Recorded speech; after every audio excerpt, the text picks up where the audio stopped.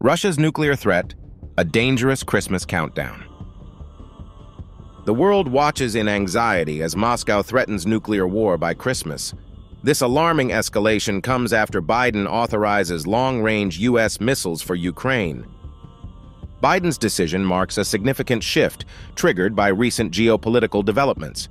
As Russia pushes Ukraine's defenses back, the U.S. eases previous restrictions, allowing Ukraine to strike deeper into Russian territories. Kremlin's response is swift and severe. Russian officials voice their readiness to engage nuclear weapons if they perceive sovereignty threats. Putin's government sees the U.S. involvement as a direct war declaration. The missiles, capable of reaching significant distances, empower Ukraine's defense but risk provoking Russia further. This capability complicates the regional dynamics, as Ukraine aims to leverage every advantage in its fight for sovereignty. NATO countries express mixed reactions. While some allies see this move as crucial in supporting Ukraine, others warn it risks drawing Europe into a broader conflict. The global community remains torn between strategic support and potential escalation. For Ukraine, these missiles offer a strategic lifeline. Zelensky's government sees this as a turning point, a chance to halt Russian advancements and protect Ukrainian citizens.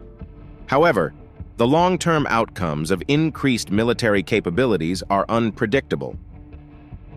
The specter of nuclear war looms more significant as this conflict intensifies.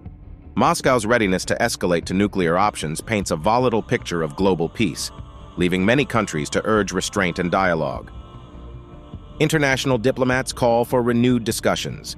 Their focus shifts to mediation efforts, aiming to prevent further escalation. There is hope that diplomatic channels can avert the conflict from reaching a nuclear threshold. As tensions mount, the time for action is now. Citizens worldwide are urged to advocate for diplomatic resolutions and pressure governments towards peaceful negotiations. Stay informed, support constructive discussions, and be a voice for global peace.